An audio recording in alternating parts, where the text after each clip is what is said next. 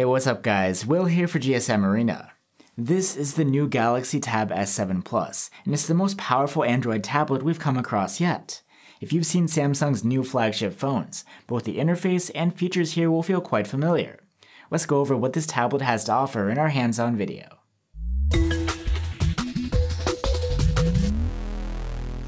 The Galaxy Tab S7 Plus is pretty sizable. It's built around a 12.4-inch screen. Overall, it's quite thin and relatively light. The sandblasted mystic black finish looks like graphite and feels satisfying to touch, though it does tend to attract plenty of fingerprints.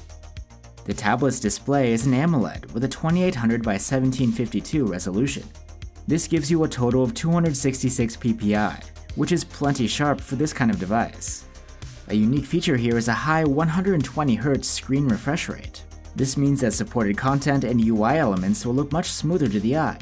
On top of that, for audio, the S7 Plus has a loud quad stereo speaker setup with Dolby Atmos support. Watching content is pretty satisfying here.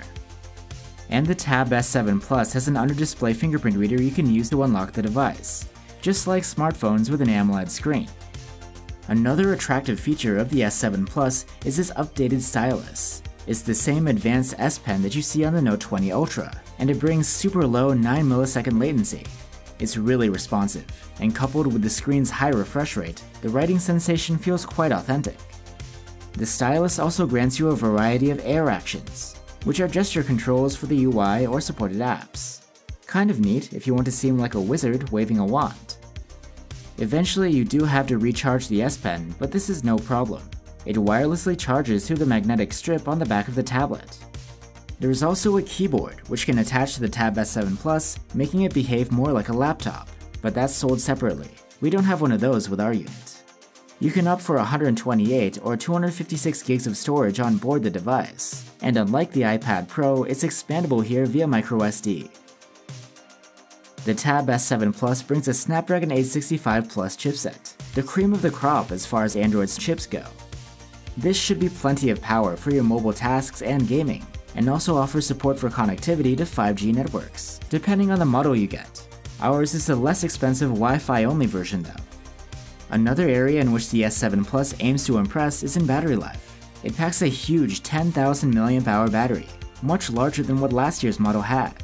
This should be able to keep you going for hours. And when it's time to top things up, you get support for 45-watt fast charging. But for this speed, you'll have to buy the appropriate power delivery charger separately.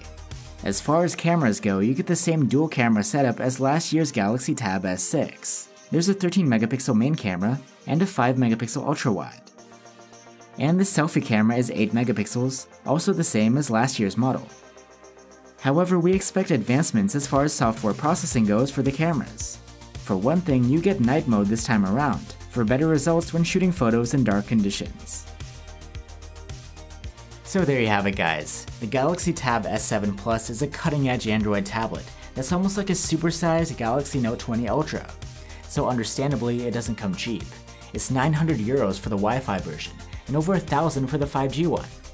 Do you think it has what it takes to give the iPad Pro a run for its money? Let us know down below, and I'll see you on the next one.